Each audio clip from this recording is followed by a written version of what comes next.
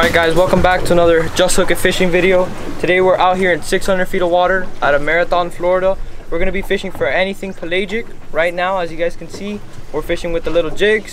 See if we can get a tuna maybe. We're going to see what we can catch. That was a bull. Oh, you on, baby. That's what we're talking about. Bull, baby. I see it. I see it.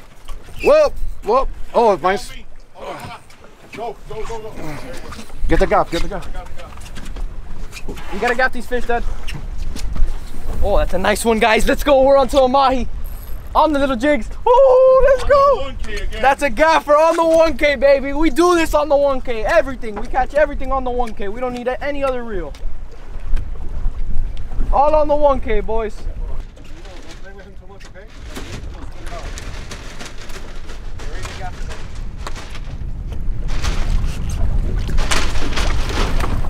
Coming straight towards you, man.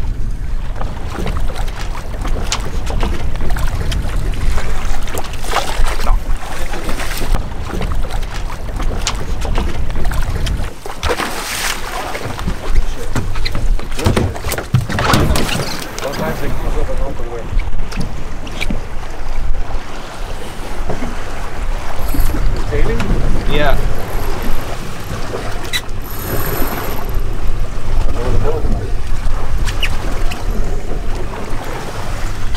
Oh wait, a bonita? No, there's no way. Yeah, bro. Oh my god, a tiny blackfin. Oh, we got our sashimi, baby.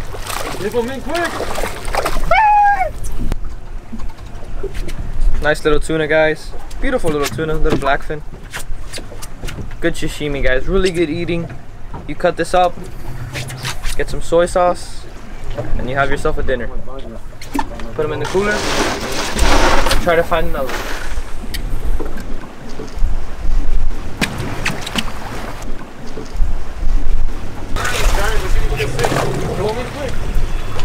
Coming up. Read them up quick so we don't lose the school. Alright guys, we got a nice blackfin. We tripled up on blackfin right now. These are little baby blackfin, but oh, just lost them right there, guys. So, oh, that's a nice one. We're just letting it sink, throwing the jig. No, another one. Let it sink and then jig it, that like a vertical jig. Oh, this is a nice one. This is a nice one. Yeah, that's a nice one. I just got sharp. Bring them up fast.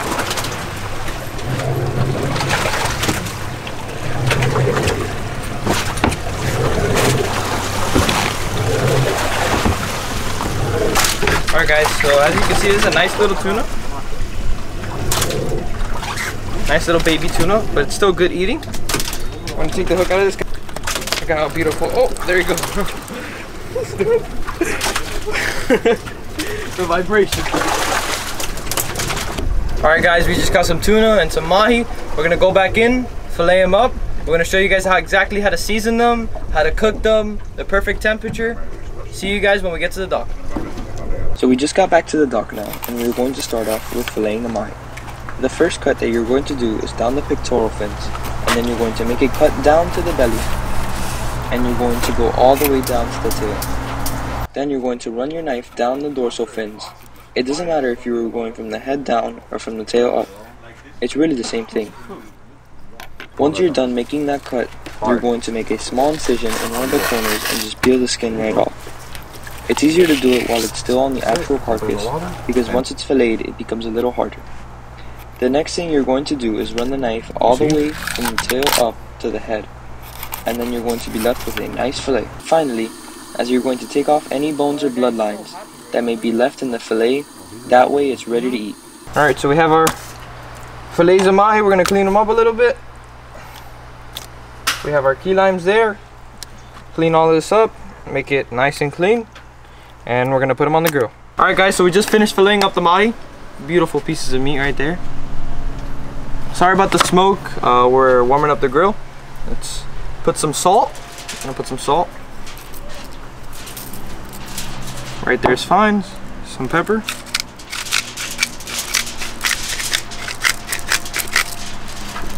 It's good. Mix that around a little bit. Now we want to get this key limes.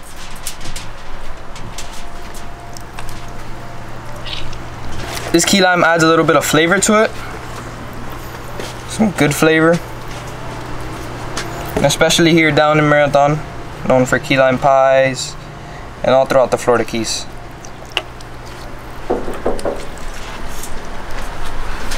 Then we're gonna get some pineapple juice. Pour those juices in there. And so we just finished up with the mahi. We put the pineapple juice on it, the key lime, the salt, the pepper. We're gonna let this sit while this is marinating. We're gonna go cut up the tuna, get some soy sauce, and make some sashimi. So we just put the aluminum foil on the grill and we're gonna start putting down the dolphin to cook.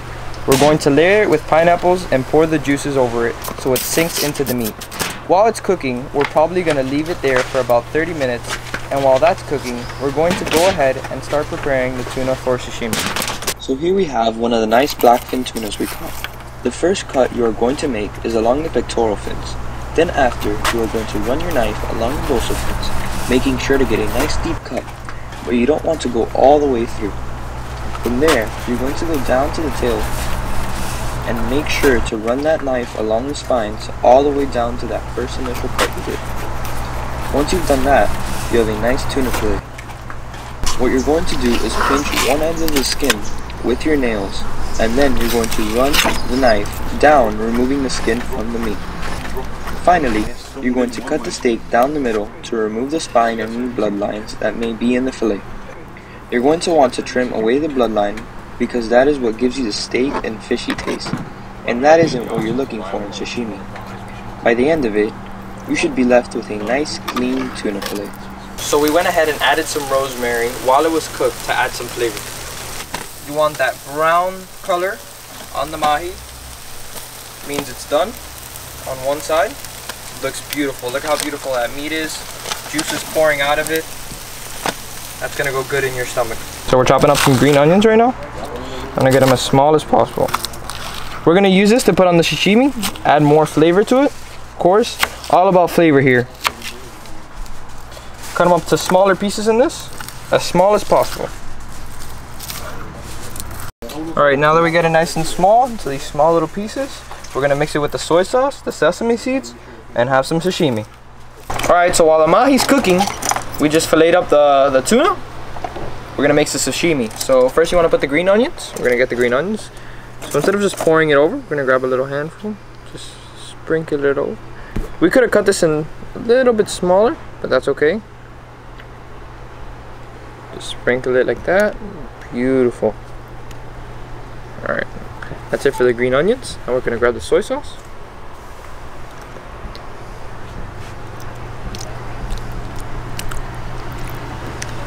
Alright, now we're gonna get the black seeds. I'm gonna pour them inside this little cup right here. And just drizzle them over. Like that. And that's it, guys. There's your sashimi. Alright, so we're just gonna get a little piece here. Nice, beautiful piece. Green onion.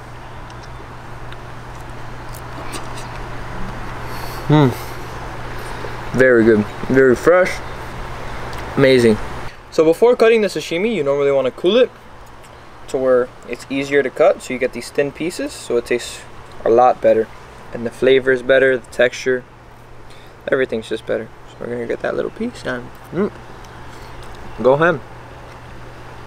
Amazing. Alright guys, we're gonna go check on the dolphin, see how it's doing, and we'll get back to you.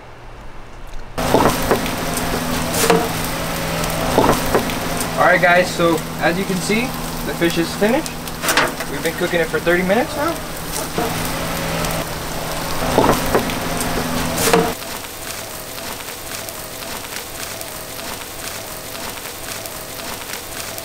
The old man left it too long. Sorry.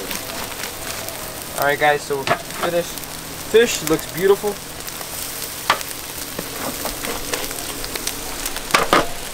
Put it in the tray right now. All the juices, the pineapple. Alright guys, so the sashimi was absolutely delicious.